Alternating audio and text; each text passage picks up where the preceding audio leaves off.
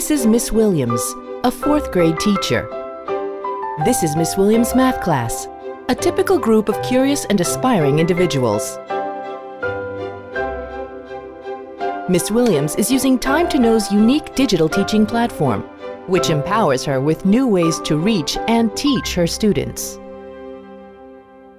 Miss Williams enters her main screen and selects the relevant lesson from the Time to Know recommended curriculum, which covers the entire year.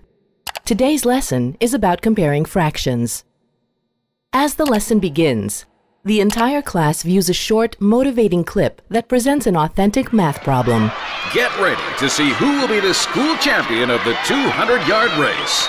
The competitors, Lou, Ben, John, and Dan. On your marks, get set, go. The competition is not over yet. Dan is in the lead.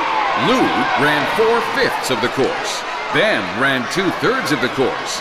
John ran 6/7 of the course. Miss Williams asks, if Dan is in the lead, who is in second place? A lively class discussion immediately ensues. Next, Miss Williams directs her students to discover the answer on their own.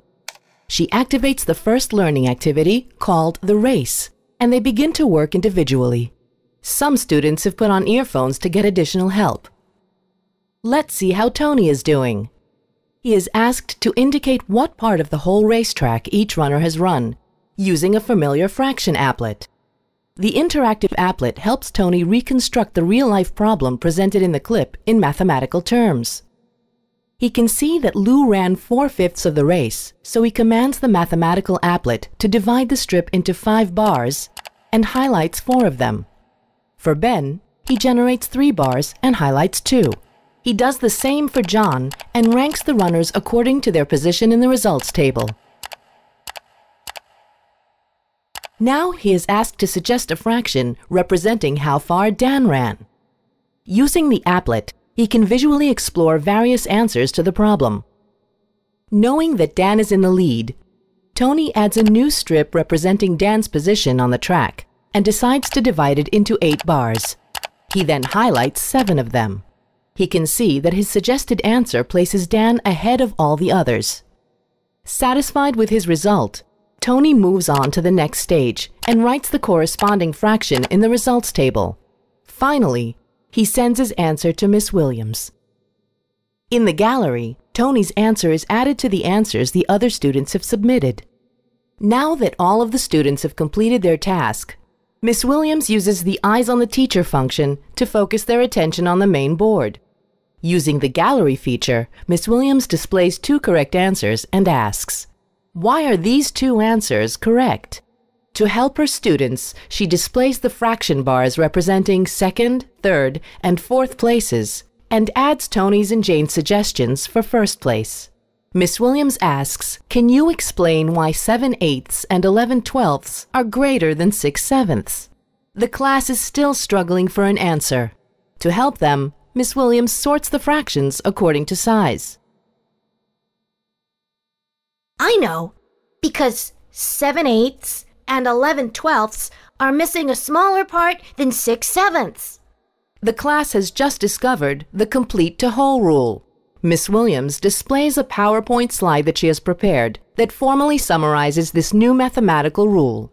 When comparing 2 fractions, the greater fraction will always be the fraction that has the smallest leftover part. Now it's time to practice the new rule. Miss Williams has divided the class into 2 groups based on their progress. Students in the red group can individually practice the rule in a game called the Fraction War. For the advanced blue group, Miss Williams has provided a link to the Mathematics Encyclopedia, where they're introduced to the Rind Papyrus Scroll in order to explore Egyptian fractions. The advanced students are moving along rapidly, while the students in the red group are taking their time. Each student is free to advance at his or her own pace, according to his or her personal learning style. Meanwhile, the power of differential learning is also being implemented in Miss Johnson's English Language Arts class. They are about to start exploring a text passage. Miss Johnson has created 3 reading groups in her class: pre-level, on-level, and above level. Gabriella has just moved to the above-level group from the on-level group, while Ben is still in the pre-level group. They're both presented with differentiated text passages. While the content of each passage is identical, the text that Ben reads is simpler in terms of lexical complexity. Now, the class reads a narrative text. In the past, Ben struggled with reading and couldn't concentrate. The text reader assists him. He hears the narration with headphones while simultaneously viewing the highlighted paragraphs. Kwan heard many voices coming from outside the family hut. It was late, and such conversations were unusual at this hour. An embedded dictionary provides additional support. Back in Miss Williams' math class, the students are working on their next practice activity, a worksheet of fraction exercises implementing the complete-to-whole rule. While working, the students get instantaneous feedback on each question they answer. While the class is working, Miss Williams can monitor the progress and performance of each of her students in real time.